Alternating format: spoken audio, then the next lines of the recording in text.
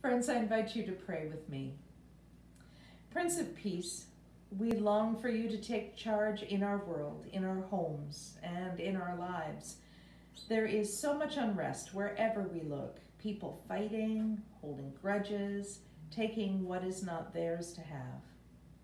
And at holiday time, we frequently have to engage with folks who excel at stirring up emotions, causing trouble, twisting tails, and getting everyone going. Lord, all we ask for is a little peace.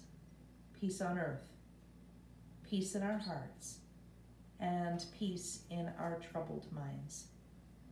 Hear now the silent confession of our hearts.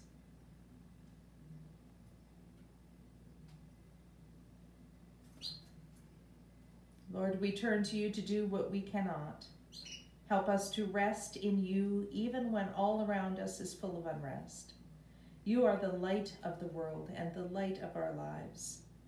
And we pray these things in the words that you taught us to say. Our Father who art in heaven, hallowed be thy name. Thy kingdom come, thy will be done on earth as it is in heaven. Give us this day our daily bread, and forgive us our debts as we forgive our debtors. Lead us not into temptation, but deliver us from evil. For thine is the kingdom, the power, and the glory, forever and ever. Amen.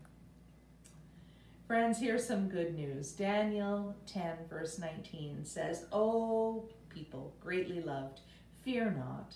Peace be with you.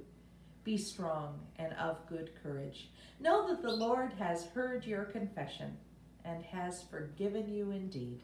And that is very good news.